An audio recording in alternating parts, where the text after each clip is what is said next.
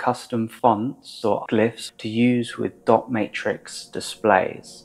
The glyph bitmap distribution format. Here we've got the plus sign. Here's the bitmap data. Run some sort of script, pull out the bitmap data for each of the glyphs, and then write it out into a header file. Then you merely include this header font file in a project and start using it. You can use FontForge to create BDF font. Select all of the glyphs that you want. Go to Edit, Select, Invert Selection, Encoding, Detach and Remove Glyphs. And that's going to delete all of the other glyphs. I'm going to go to Element, Simplify, Element, Bitmap, Strikes Available. Specify the pixel height. Go to Generate Fonts,